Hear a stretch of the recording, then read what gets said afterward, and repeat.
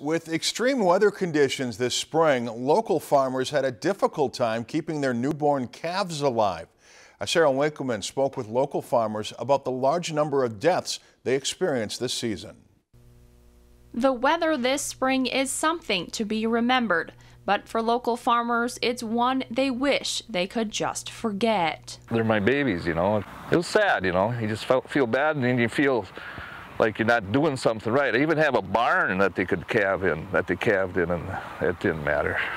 On his small hobby farm, Gary Stockman has lost 18 calves this season.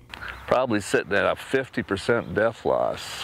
As the weather was stressful on both the moms and their newborns. First calf heifers were so touchy that they wouldn't allow the calves to nurse. Because of the cold weather, they're really nervous.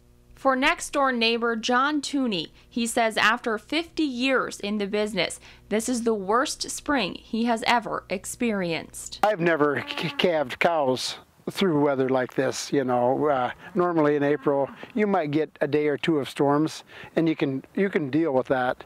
But it was just continuously cold and snowy and wind blowing, and it never quit. They never got a break. In order to save as many calves as possible, John was putting the newborns into his truck and taking them to a warm place before bringing them back out into the field. We were out here 24 hours a day trying to keep them alive, and we were tired. You get tired and worn after a while. John lost 40 calves, and most of them were just 2 or 3 days old. For others that did survive, they are now suffering with frozen feet, leading to numerous infections all over their body. I don't think we'll ever amount to anything.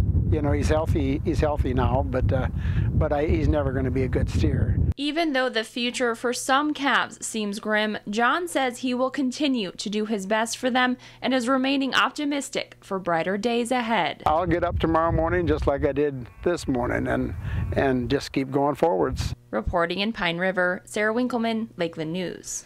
Although the weather was extreme, the conditions did not qualify for the livestock indemnity program set in place by the United States Department of Agriculture. If you enjoyed this segment of Lakeland News, please consider making a tax-deductible contribution to Lakeland PBS.